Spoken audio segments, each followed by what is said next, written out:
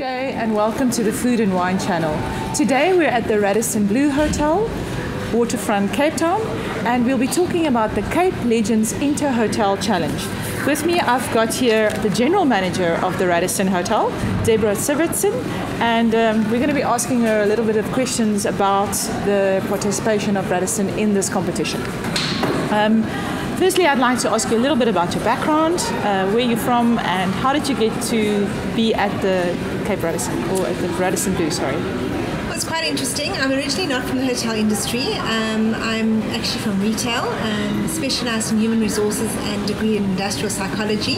And I was very fortunate to be asked to come and be the human resources manager here at the Villa Via in 1997. So I've been at this hotel originally in 97, and then Radisson converted in 2000, and I grew into different departments with them, and ended up being their deputy GM here, and decided in 2006 to leave them to go to Protea Hotel, the Protea Group, where I was with them for a couple of years. My last property I ran was the Protea President, and then I was very fortunate to have this opportunity as general manager at this property specifically, back within the Radisson Group come available, and then they approached me to ask me would I like to come back. Obviously I understood Radisson.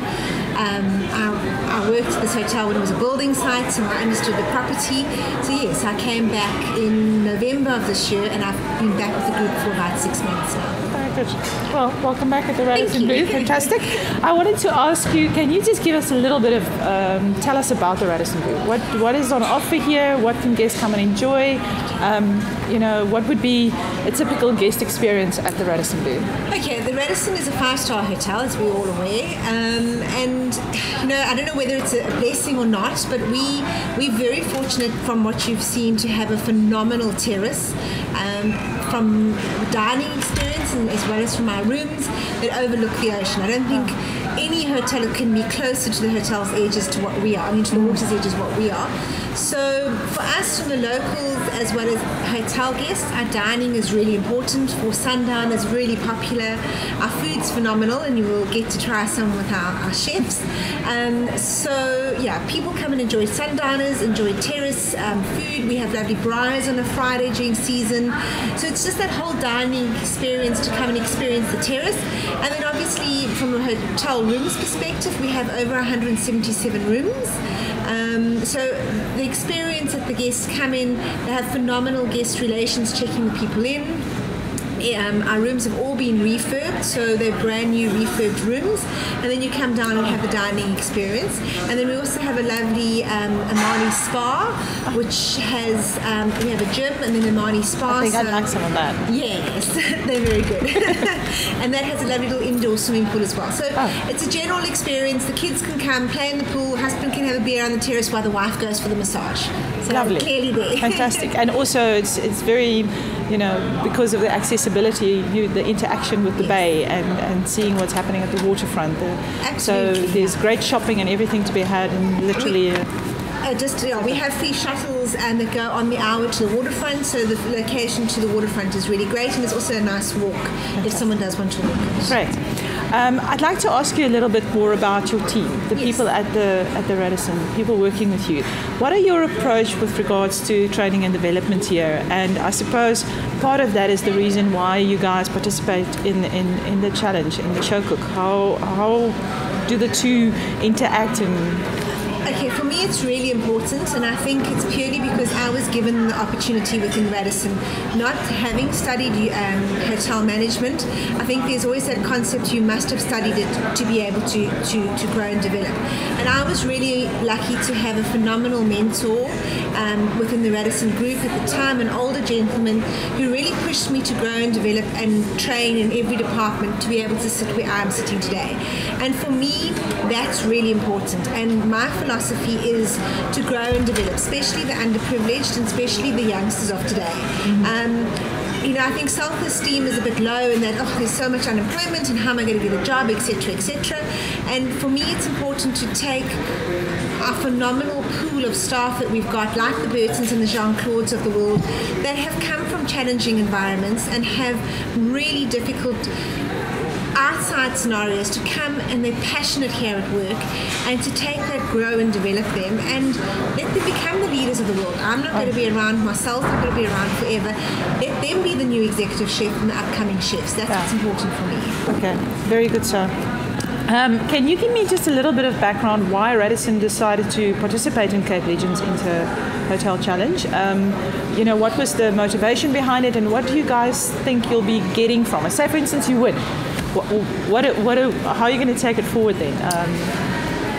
I think, look, it's our second year. Yeah. We took part last year, and I think last year was that bit of naivety. Oh, well, there's this competition. Okay, let's just do it. And we went and we did it, and then suddenly realized, oopsie, hang on, it's quite important, and this is quite a big thing. And it's hoteliers are very competitive, putting it nicely. So, and you also being a woman, I suppose, yes, there is that little bit of a. And us women, there aren't too many of us in the industry, so we tend to be even a little bit more competitive.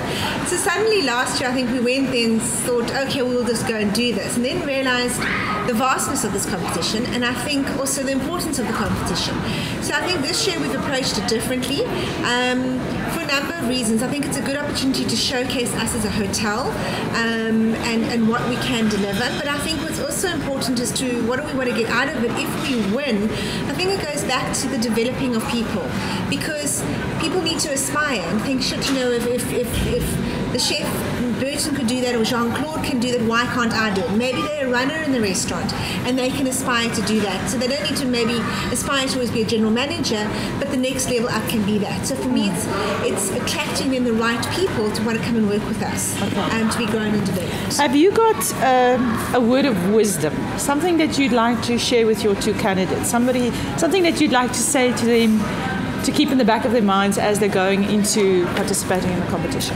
Well, if I look at Burton, he's really quiet, and I think that comes through in his way that he's quiet, but he's very professional and focused on what he does. And I think for him, I would say, Burton, keep that way about you.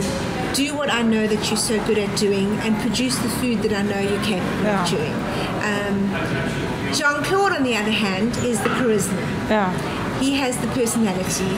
He has the gift of the gab. Yeah. And for his role in this competition, that's what you need. And for me, I would say to him, Jean-Claude, go out there and do what you do best. Charm them and do what you do best, because that's him. And he has that kind of personality.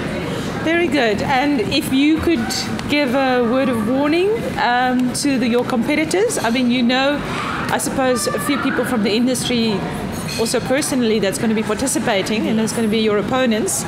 Have you got a message for them? I think, as I said, last year we went into it not knowing the full extent of the competition, so maybe we gave them a little bit of a leading role last year.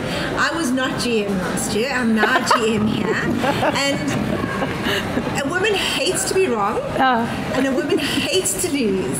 So we're allowing them to take part in the competition purely out of just making them feel better, because we are going to win this year. Very good, and thank you so much for your time. It's an absolute pleasure. I hope that you guys take this win and take it home, and then hopefully next year we can come here and enjoy the spoils of that win. Absolutely. Cheers. Great.